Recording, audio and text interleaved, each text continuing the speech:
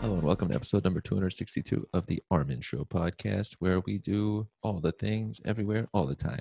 On this episode, we have author of The Idea of the Brain, Professor Matthew Cobb of Manchester University. Welcome to the show. Thank you very much, Armin. It's good to be here. This is a wonderful thing. University of Manchester, actually. I ordered it backwards. It's fine. The branding people would get very cross with you, but I don't care. They're so cross with me. They're like, how could you do such a thing?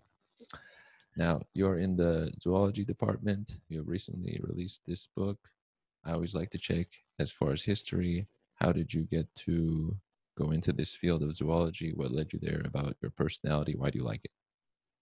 Well, I'm not really I'm a professor. My title is Professor of Zoology, but I'm not really a zoologist. I teach the zoology students and I've had responsibility for them, but I'm really a kind of neurobiologist. So I started off many years ago when I was an undergraduate as a psychology student, but that was in the days when psychology was basically neuroscience and Freud. And I had lectures on both. And it was before really neuroscience really existed, certainly before there were any neuroscience departments or degrees. So right from the very outset, I was interested in how behavior occurs, why animals in particular, but also humans behave the way they do. And I ended up in particular using genetics as a tool to understand that by studying Drosophila, so the tiny little flies that geneticists use. I was very lucky because I happened to be in about the only place in the UK and one of a handful of places in the world in the mid-1970s who were actually studying behavior using genetics in Drosophila. So that's where I really got interested in brains. I mean, I don't actually study the brain. So my day job is actually studying the sense of smell in maggots, so in baby flies. So, I began working on flies in 1976, and I'm still doing that. So whatever that is, a long time, 44 years later, nearly half a century later, I'm still doing it. But I now study the baby fly, the larva, and we study the activity of single neurons in its nose. So this is very, very reductionist approach to try and understand some of the basic components of how behavior occurs and how nervous systems work. But I've always been interested in history and in understanding why things are the way they are. And you can only really understand that if you take a historical approach. That's true of a subject. It's also true of an organism. You need to understand its evolution, but also its development, its own individual history to fully understand it. So it's the same with any scientific subject. You need to understand it from a historical point of view. So I've also written about various historical events from the 17th century through to the 20th century.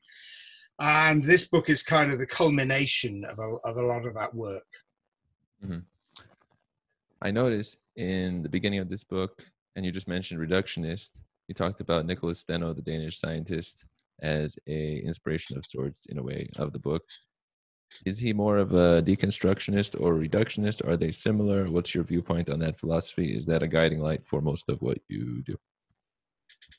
Well, I mean, there's a tension in all of science, I think, and in particular in trying to understand the brain.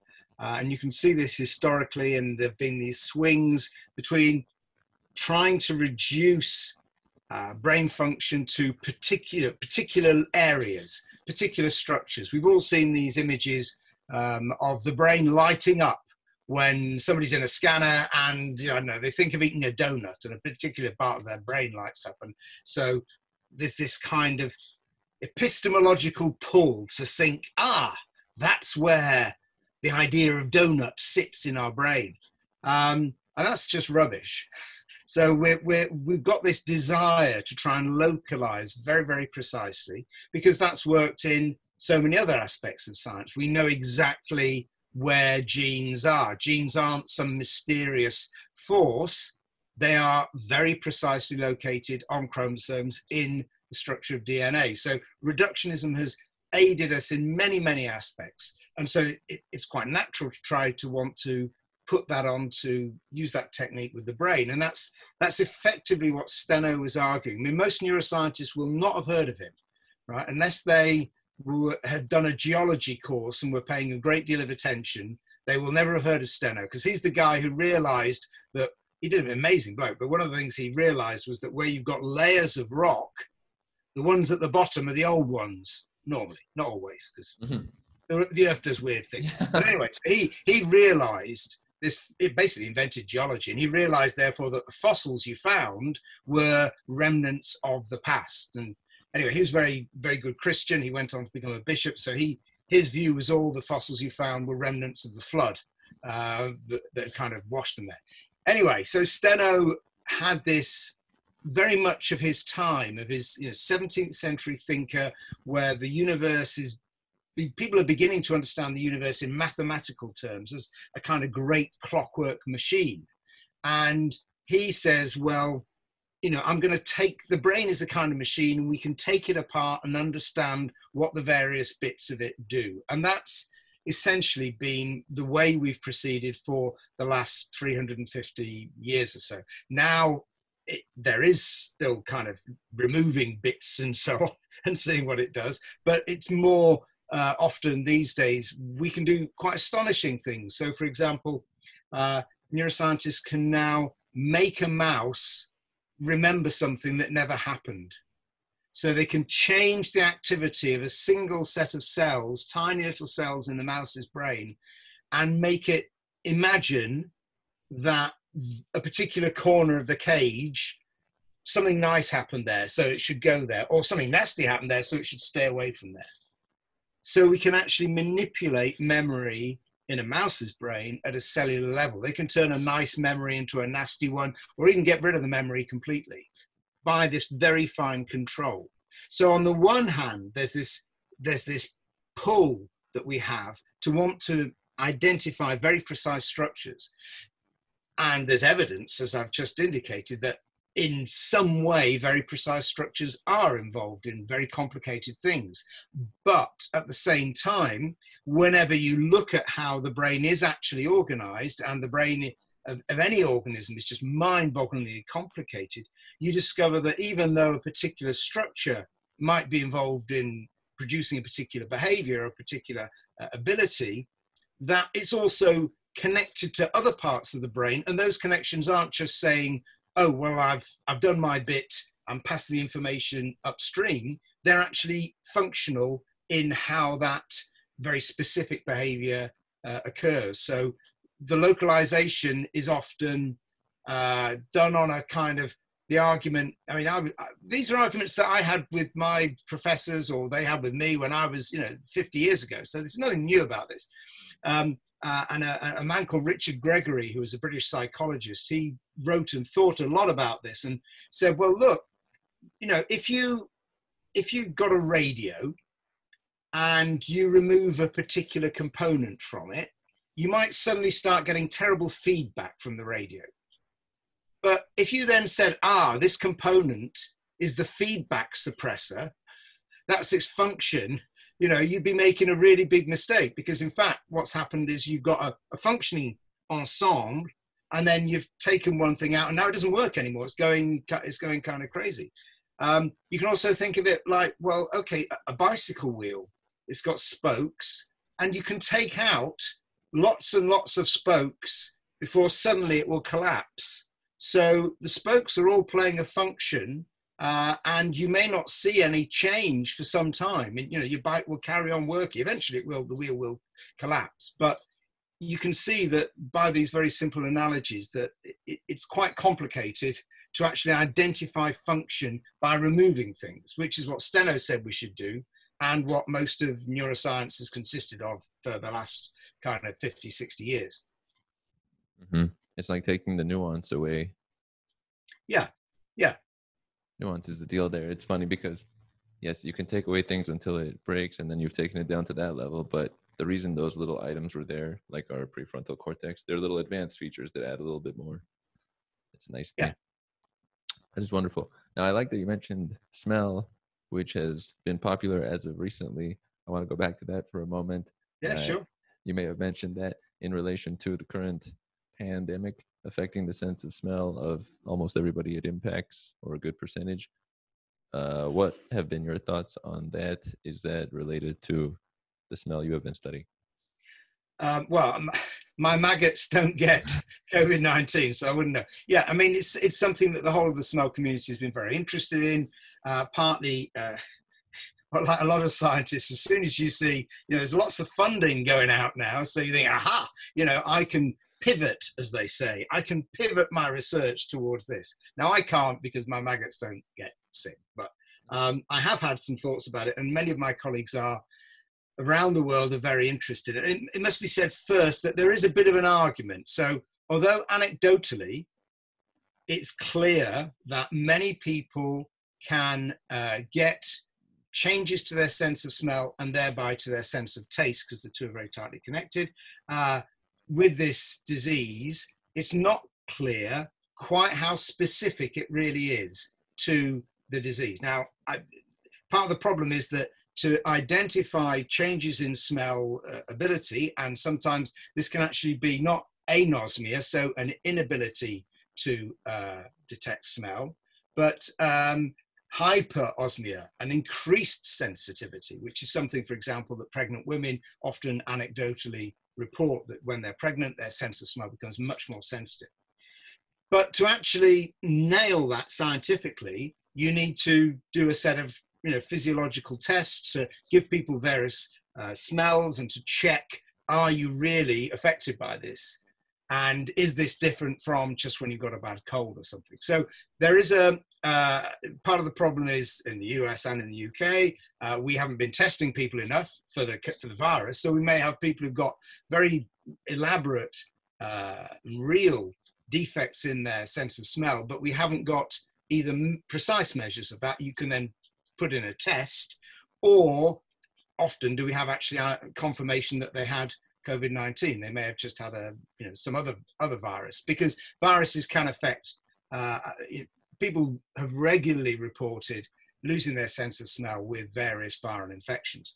However, that having been said, my strong feeling, partly from having completely anecdotally, having talked to a number of friends who have been confirmed with COVID-19, who have also lost their sense of smell or had an increased sense of smell, more acute sense of smell, is that there is indeed a link. Now, part of the mystery as to what's going on is that we smell using these cells that are in fact directly connected to our brain. So really they're part of the brain. It's the only part of the brain that is actually in contact with the outside world. And they dangle down at eye level. They go through the base of your skull, right up here at about the level of your eye. So it's not at all in your nostrils. You've got all these, you've got sinuses and nasal cavities, and you smell, the air goes up through there and then hits this patch of skin called the olfactory epithelium, which is dangling down through the base of your skull.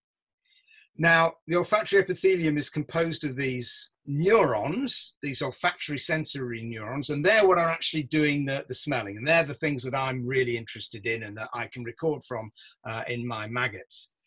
Now, those cells in mice do not have the ACE2 protein, which is what the virus uses to get into the cell.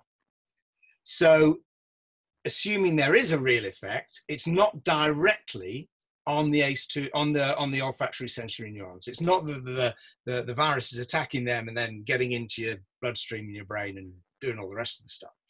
However, there are two main options, I think. The simplest one, which is probably the right one, because in general in science, Occam's razor says that less is more. The simpler explanation is the good one, is that there are other cells in this layer of olfactory epithelium. There are things called sustentacular cells, which are next door, which are kind of interspersed around in between the olfactory sensory neurons, and they do have the ACE2 receptor. So it's possible they're simply getting inflamed because they don't like having viruses in them, they're sick, they're producing more virus, they're not doing what they should be doing, and that therefore that's the consequence why we get a loss of sense of smell or altered sensory ability. Now, there is another option, which is my theory, which is mine, as they said in Monty Python, right? And there's no evidence for this at all, but it just struck me. Proving this is going to be very difficult, but it's to do with the way that the sense of smell works. So all the odors that we smell are what are called hydrophobic. They're floating around in the air, and they don't like going through liquids. That's their chemical structure, means that they don't like going through liquids. Now, the problem is those smell cells I mentioned, I said they're in contact with the outside world, but they're not actually in contact with the air. They can't be, because they would die. You know, if you've got a cell that's just sitting there out in the air, it's going to shrivel up and die. So over our olfactory epithelium, we have a layer of mucus, kind of snotty stuff, that's got all sorts of goodies in it, all sorts of enzymes that are snipping up some odors because they're going to harm us. So there are some odors we can't actually smell because these enzymes will snip them up in this layer of mucus. And there are things called odorant binding proteins, which are kind of like a molecular chaperone. And they meet with the odor at the surface of the mucus layer. They protect it. They take it to the olfactory sensory neuron, and then they put the smell onto the neuron. Now, these OBPs, odorant binding proteins, are manufactured by those sustentacular cells, which are one of the targets for COVID-19 because they have the ACE2 protein on them. Now, that's just a correlation. That's just a crazy Englishman who works on maggots who's had an idea. There's no proof for that. But, hey, it's as good as anything else. I mean, to be honest, it doesn't really matter, given that we know that the virus is getting in through the ACE2 protein. That's its doorway into the body. So this would be an intriguing route to pursue in terms of understanding our sense of smell better and how it can be affected by viruses. But I mean, in terms of the pandemic, it's got no consequence whatsoever. Mm-hmm. I like that concept because I've noticed often it looks like X is a solution. It's just A to B to C, but actually it was a nuance between A to B that it's not something you think about, that's the actual solution, but you can't see it unless you look and look and look and then think about it like the way you're doing. Yeah, but as I said, I think the most likely explanation, the simplest one, is it's just inflammation. There's just something boring and there's nothing else going on there. But I mean, and this is partly because there's not a dispute, but most people in the olfactory field, then, I mean, I'm interested in the neurons. Most people don't look at that. They get straight into the brain. And very few people work on these odorant binding proteins because the data on them is kind of mysterious. They seem essential, but maybe not. So, you know, that's one reason why this kind of idea hasn't been particularly looked at, because there's it's not so much an argument, there's just a kind of uncertainty in the field at the moment. And if you want to know more about this, because I've got more than one book to plug, I've got another book coming out in about 2 weeks' time at the end of May, which is called Smell, A Very Short Introduction. And it's one of those little books, I've got one here, little books from Oxford University Press. Oh, those are wonderful. I've seen those. Which are, they're about 140 pages long. There are 500 books in this series, and they tell you anything from anatomy to zoology to quantum physics to sleep to all sorts of stuff. Anyway, so that's basically, it's a very simple layperson's guide to the sense of smell in animals and man, and in culture as well. A lot about culture in there. There you go. End of plug. Those books right there are wonderful. I have seen a few, read a few. Yeah.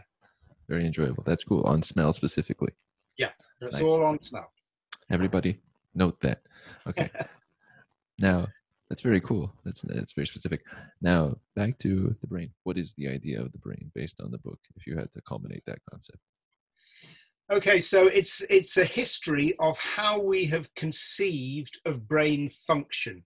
So it is not a history of anatomical discoveries, because you know what, I'm not an anatomist, and above all, I'm interested in all kinds of brain. I mean, it's not about the human brain.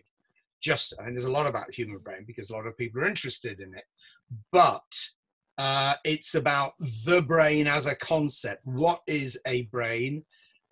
Whether it be in a maggot or in a human, and how have people conceived of it, how they thought it's worked over history and in the future.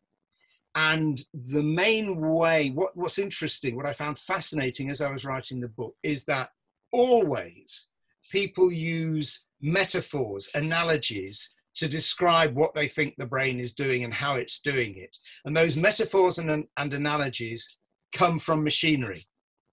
So the earliest idea was Descartes, who in the 1650s, or sorry, 1630s, was walking around Paris gardens, public gardens, and they had these mechanical statues, kind of animatronic, hydraulic powered statues that would emerge from the undergrowth and would wave at you, or they would play a flute, or a dragon would fight Samson and stuff like that. And so he knew they were all worked by hydraulic. He wasn't scared of them or anything, but he thought, well, we've got these tubes in us, in our nerves. Maybe there's something going down the nerves like water, like hydraulic pressure. So he came up with this theory of how the brain works based on hydraulics. I mean, that was completely wrong, and people could show it very quickly because there's no kind of pressurized fluid in nerves. But he was trying to work it out. Later on, people, especially after the development of the discovery of electricity, then people looked at the brain like a telegraph network, or the brain and its nervous system. If you imagine, you know, the telegraph wires stretching out across America, across the whole continent, you can get information from New York to Los Angeles or vice versa. And yeah, that looks pretty much like the brain and the nervous system. And then with the development of the telephone exchange, which is where the connections are conditional, the connections change depending on where you want to send the message, then people started to argue, well, really, because there is this flexibility in the brain, it's not all hardwired, maybe that's what's going on. Maybe learning is one of these routes just getting kind of gradually fixed rather than being connected or not connected. And of course, the final metaphor, the one that we use today, has been around for a long time, and that's the computer. And that's been around since the 1950s. Although in fact, bizarrely, although now we say, well, the brain's like a computer, when the computer was first developed, the digital computer, by von Neumann in the 1940s, he used discoveries from embryonic neuroscience to persuade the US government that he should build his computer, because he said, look, this is how a brain works. We're going to build a computer that works like that. So in its initial stages, the computer was like a brain, and he literally used this analogy in the other direction. Now, very soon people realized that it didn't really work that way, but we've got we still use that metaphor of the brain is like a computer. It's carrying out computations as a way of trying to frame our understanding. And so this sequence of links between technology and discovery actually then leads you to think about the future. Because if at each stage our ideas, the experiments we can think of, have been not determined, but framed, generally shaped by the technology of the time, then that means that in the future, when our technology changes and we've got new ways of manipulating information and matter, then our ideas are going to change, our ideas about the brain. The data we have some of the data we have at the moment will be reinterpreted in the light of that future technology. Now, when I say that to scientists, they pick up on that really quickly and get very excited. And they say to me, right, so what is it? What's the next big thing? To which the answer is, if I knew that, I'd be very rich and wouldn't be here. So I've no idea, but we know things will change. Mm-hmm. It's the stepwise process. We keep looking at it slightly differently based on what technology we have at the moment. I like that in your book, you broke it down into past, present, and future. The past leading up to the 19th century, what we thought of things, similar to how you're describing the tubes that are hydraulic, and then so on, neurons, machines. And then now we have things such as circuits, and then localization, and then consciousness. What is your current view of consciousness? How do you think about it? Well, yeah, I mean, it always sounds bizarre and people get a bit disappointed. I'm not really interested in consciousness for the simple reason that I don't think it's a doable problem. So I'm very happy to leave it to the philosophers, personally. I mean, you know, there's a bit of philosophy bashing in the book, but I do also point out that, you know, the philosophers have been worrying about two fundamental things for 3,000 years. And science still hasn't got the answer to those two things. And those two questions are, one, what is the universe made of? And, you know, we now don't know what whatever it is, 75% of it is made of dark matter, and we don't know what that is, dark energy. So we don't know what the universe is made of. And the other question we don't understand is how consciousness emerges from our brains. So, you know, I mean, I'm being facetious. I do think it's an interesting problem. But I don't think it's one that we have got a hope in hell of answering for centuries. And the challenge for those, I mean, there are plenty of very clever people. People are much cleverer than me who've got, you know, complicated theories, most of them very, very mathematical, looking at very high level explanations of how consciousness can emerge. But you see, that's the problem is I work on maggots. And I work on very simple nervous systems, and I don't understand them. And the classic example, which I use a number of times of this in this book, is the work of Eve Marder at Brandeis University. And Eve Marder has, for the last 2-3 decades, been studying the lobster's stomach. Now, the lobster's stomach has 30 neurons, more or less. And these neurons are connected and they produce a rhythmic activity which enables the stomach to grind up its food. That's all they do. They produce a number of these rhythms in different kind of patterns, and the whole network can switch from one to the other. And we know everything about the cells that are in that network. We know how they're connected. We can model them. We can record from them. And yet, despite all that knowledge, Professor Marder still can't be confident using, say, a computer model. If I take out neuron A, how will the pattern of activity change? She can't be certain of that. We don't fully understand the lobster's stomach. Mm-hmm. So my view is, if we don't get that, the idea of trying to understand how, you know, ideas are emerging in my brain. I mean, yeah, I don't think I'm not against people researching it. I just don't think that anything of any great interest will come of it. And there's a challenge to the theoreticians, rather than working at this very high level of trying to understand the human brain, use your models to try and understand simpler brains where we have nearly a whole connectome. We know exactly how everything's connected. And we're nearly there with the maggot. It will be completed. It's about 10,000 neurons. It'll be completed in the next 2-3 years. And that, I think, see if your models can predict the very, very simple behavior of a maggot. If they can, then we can start, then you can be confident, well, this is right or wrong, or we can then start apply that to more complex views. So you can see that I am, in a way, a profound reductionist, because I want to be able to understand things in terms of the activity of their component parts. But I also recognize that the whole is more than the sum of its parts, and it may be very difficult to get from, you know, a simple analysis to a more complex one. But ultimately, that's what we've got to be able to do, whether it's in a lobster's stomach or a maggot's brain or yours. Mm-hmm.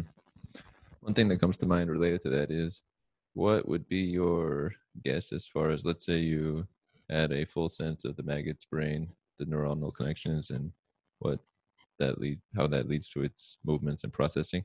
How far along would that be to understanding ours? What percentage would figuring that out connect with us?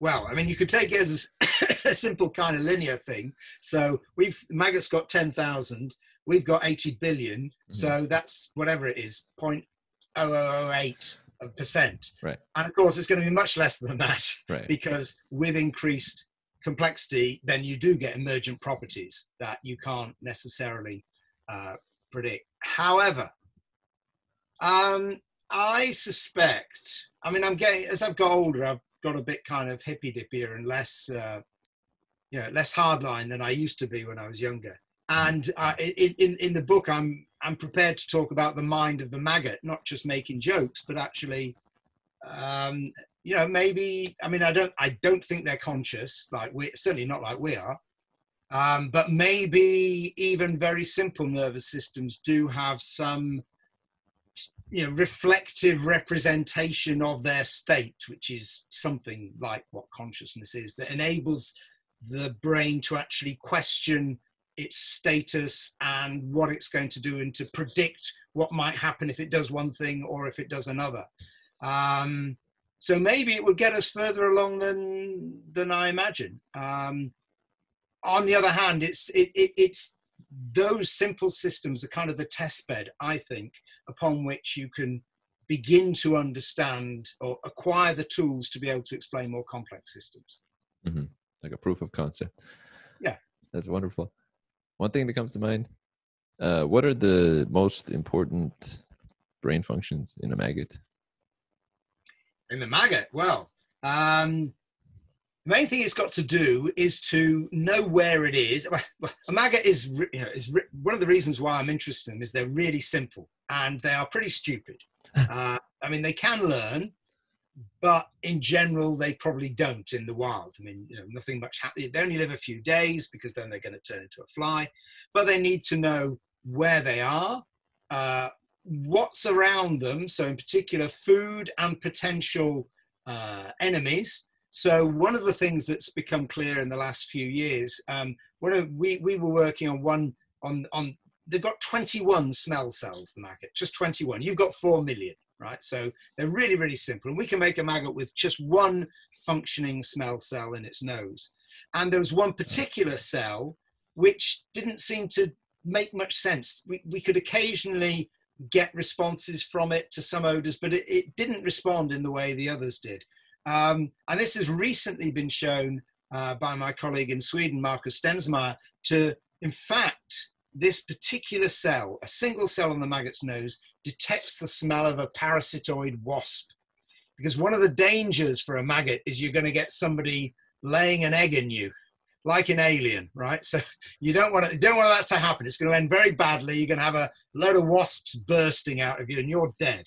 So the maggot can smell the smell of the wasp produces a particular odor, and it has one cell that is very precisely tuned to the smell of the wasp. And if it can smell the wasp, it will start to get agitated and move away. Similarly, if the wasp tries to lay its egg in it with its kind of stingy thing, then the maggot will roll away. And you can study this using a pin. If you poke a maggot, it will roll away. And that sequence of behaviors from detecting a pinprick to moving away, we have virtually completely understood. So they've got the connectome for this particular set of sequences, and colleagues both at Genelia Research Center in Virginia, but also they've now moved to Cambridge in the UK, have been working on this and have begun to, they've nearly completely understood it in a way similar to the attempts to understand the lobster's stomach, but probably because it's a much simpler behavior rather than a kind of rhythm. It's, move here, stretch this muscle, pull this, turn over kind of sequence that you can imagine, writing a flow diagram for.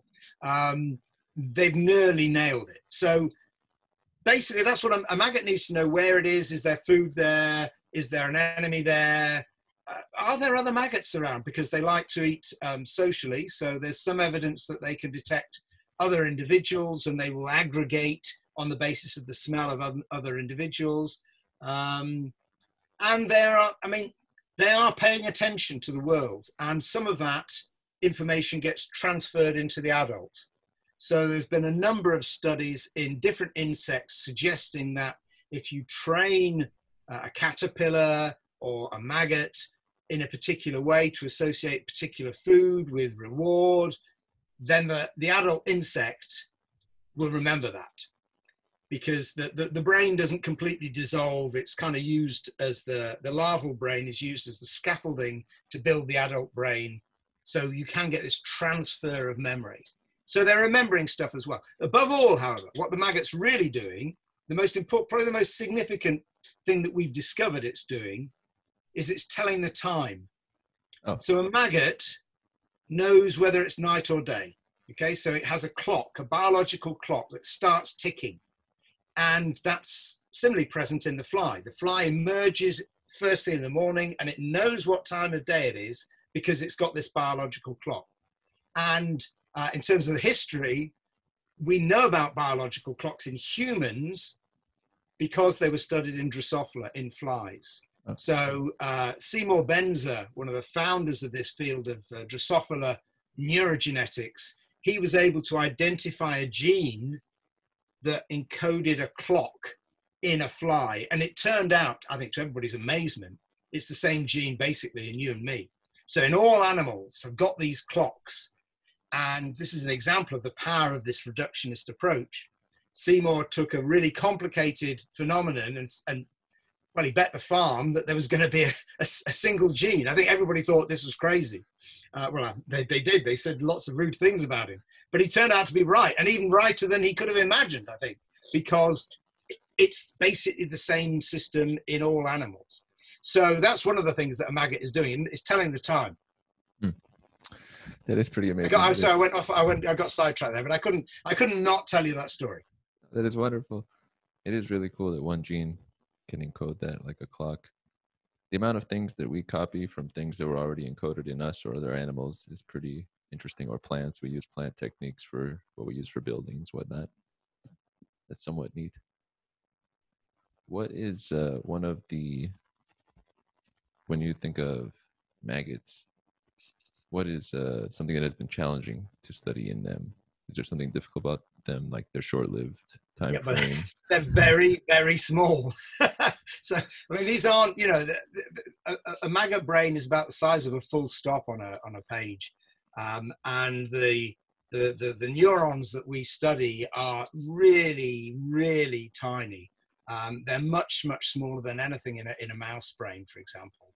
So they're not quite as densely packed, but they are very, very small. So one of the problems that we've had has been coming up with an image of what the maggot is smelling at the very first stages, how those neurons are responding to different smells and how it then puts those together in a first kind of image. That's the wrong word, but I don't have there's no olfactory, there's no smell word, but a smell image, a thing, a representation of that smell at the very earliest stages. And that's partly because basically there are infinite number of smells that we can detect. I mean, scientists, there's been a lot of argument about this in humans, but it's probably an infinite number. I mean, there was a paper came out about 5-6 years ago suggesting that we could humans can detect 1 trillion different odors, 1 trillion. Now, that was based on a model, based on a certain, people distinguishing a certain number of odors and then kind of scaling it up. And the mathematicians got very cross and said, you people don't understand anything about maths. And so we got cross back and said, you people don't understand anything about biology or chemistry. I mean, the number really doesn't matter, and the details of the model don't matter. I think effectively it's infinite. So to take the example of our mysterious neuron that didn't seem to respond to anything, I mean, we could have searched forever trying to find out what this neuron was interested in. we'd have known that it was interested in something very, very specific, because none of the kind of general fruity smells or decaying smells seemed to excite it. But I don't think I would ever have guessed that it was the smell of a parasitoid wasp. Once you know that, it makes perfect sense. But identifying that would have been very difficult. It's sort of like sometimes you have to look at exactly what would have impacted that organism evolutionarily, and that's where that would have Yeah, and that's originated. what they were interested. It was my colleagues were looking at how the maggots responded to the wasps, and they noted, and they were interested in what the wasps might smell of, and so they went about it the other way around. They weren't trying to establish kind of a full profile for each of the maggots' 21 smell cells. They were interested in function first. I think that's the way to get at cool functions. Interesting, exciting things that are very specific and tell you something about evolution and biology. Right. Long live evolutionary biology. And speaking of that, actually, how connected is your region to evolutionary biology, like the UK, that area, as far as research? Is that like a specific hotbed? Would you think of it like that? Well, I mean, the big thing in evolutionary biology these days, I think increasingly so, is using genomics and trying to compare species. I mean, so, you introduced me as a zoologist. Well, one of the reasons why I'm not a zoologist is that if somebody shows me a bone, I have no idea where it comes from. I mean, I might say it's a rodent, or, I mean, I'm hopeless. In the old days, zoology students would be given, as part of their final exam, would be given a load of bones, and they'd have to be able to identify where they came from. So that's, a very vertebrate, structural approach to understanding animals. These days, what people tend to do is to look at the genes, because we can identify, we can extract DNA from long dead animals, from animals that have died. The record, I think, is about 500,000 years from a horse that was stuck in the tundra, so it's frozen. So it's good quality DNA. It hadn't been eaten by bacteria, which is normally what happens. So we can collect DNA from ancient animals, and that is increasingly how scientists are studying the relationship between animals, using computer programs to create new trees of life, to find the connections between them.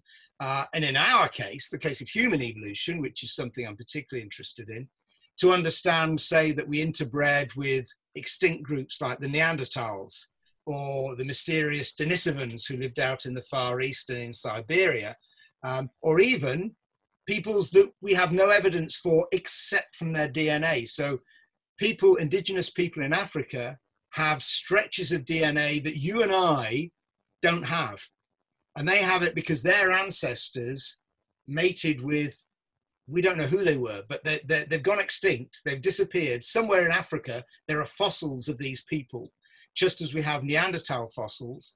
And we know that probably about 4% of my DNA comes from the Neanderthals, because when we went into the Middle East and into Europe, we mated with the Neanderthals and we exchanged genes. So increasingly, this kind of study is shedding new lights on evolution. And that's something, to get back to your question, that my colleagues in particular in Manchester are very strong. We're perhaps not so hot on identifying bones, but we are good at looking at DNA sequences.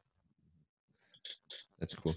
I've seen so much cool research in evolutionary biology from Scotland or the UK in general. It's nice. Oh yeah, the UK has a very good tradition. Manchester is much more molecular, but there's some fantastic organisms, places that actually go out and work in the field and get their boots dirty, and then they come back and they extract the DNA and they do all the comparisons. But yeah, as you said, in particular, St Andrews and Edinburgh are two very strong universities in that respect.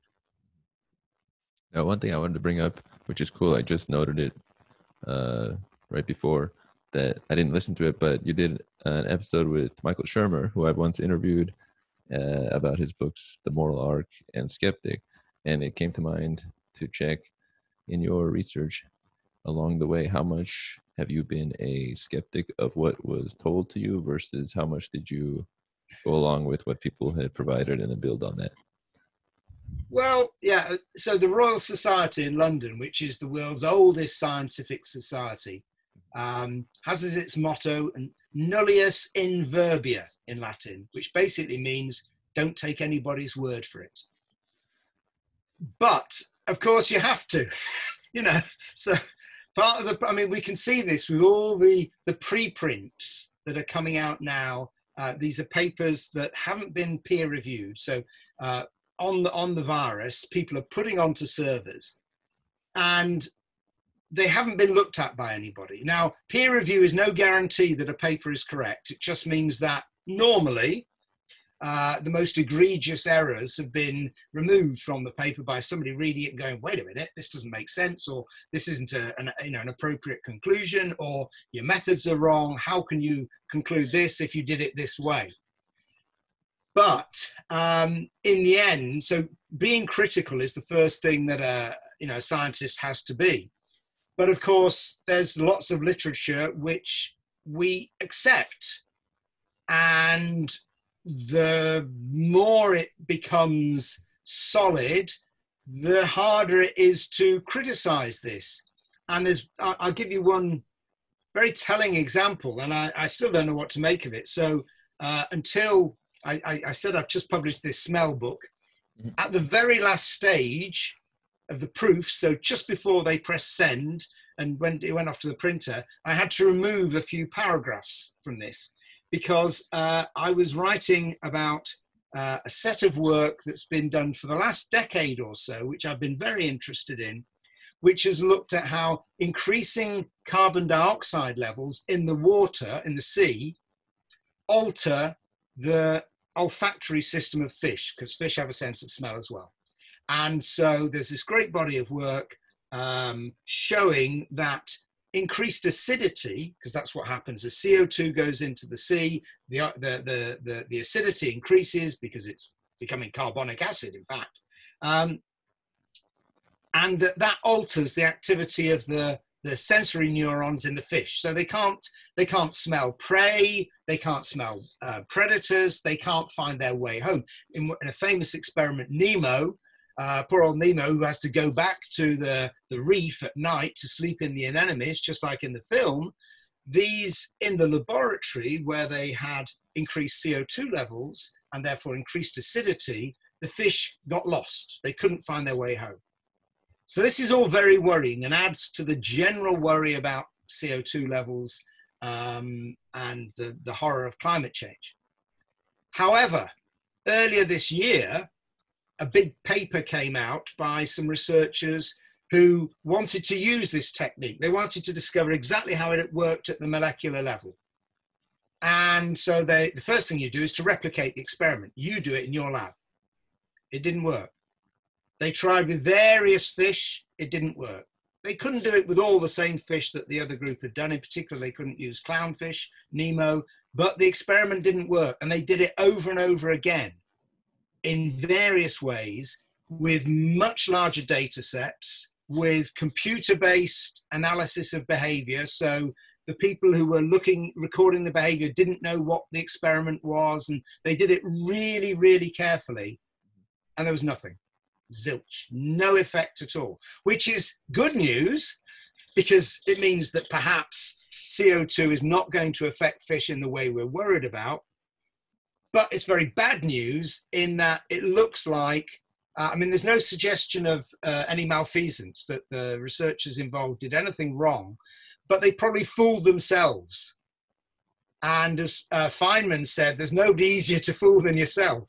You know, one of the things that you learn as a researcher is when students are doing experiments, you say, stop now, it's looking good, don't do another experiment, it'll all go wrong. So I guess that the researcher in question, who I haven't named, I'm not hitting on him because I've got a lot of time for him. He said, well, you didn't use the same techniques, didn't use exactly the same fish. My feeling is if it's something so pernickety as it will only work in one species and not in another, and with one measure and not another, then it's not a big effect.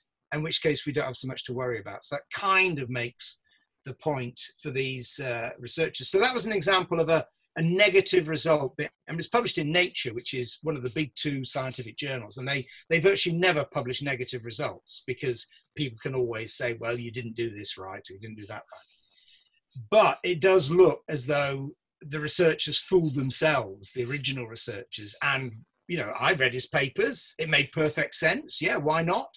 I mean, it may turn out that he's right, but I wasn't, you know, I decided I really had to take it out of my book. I couldn't, you know, because somebody else had said, well, wait a minute.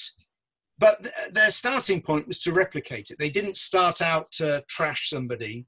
And they were, I think, quite upset and disturbed when they found that they couldn't replicate the result. You had to make a quick game time decision there right before the release. I cleared that out. This cannot go in. I don't feel good about it. That makes sense. Those books are so cool. I just have to point that out. They're very enjoyable to, you feel like you're in a different category where you're just taking a quick class and it's fun. That's nice. Yeah, they're great. One thing I always like to check in conclusion is if you had a megaphone to the billions of people on the planet, what is something you'd want them to know about what you have studied or the work you have done? Well, I think on a global scale, I think it will probably be, which isn't directly my work, but I think the most important things is evolution is true. Evolution by natural selection explains adaptations. Don't be afraid of vaccines, because we're going to need one very soon, because the world is in a terrible mess. And it was interesting, you know, the 8th of May, the other day, people were celebrating the end of the war in Europe, which clearly wasn't the end of the Second World War, because it carried on in Japan, and lots of Japanese people were going to lose their lives, and Americans, in the fighting out in the Far East. But we celebrated the defeat of Nazi Germany 80 years earlier. But May the 8th was also the 40th anniversary of the elimination of smallpox. So that's when the World Health Organization declared smallpox extinct. So that's the only disease in humans that we've eradicated. There's one other disease in animals called rinderpest, which is a cattle virus, which we got rid of using vaccines as well. But smallpox is the only human disease we've eradicated by a global campaign of vaccination. And it worked, and nothing horrible happened. And that's one of the greatest achievements of the 20th century. That one right there is a wonderful example and very fitting for this current moment. Professor Cobb, I would like to thank you for having been on this episode of the show. Thank you very much. It's been great being here. This is fabulous, and we are out.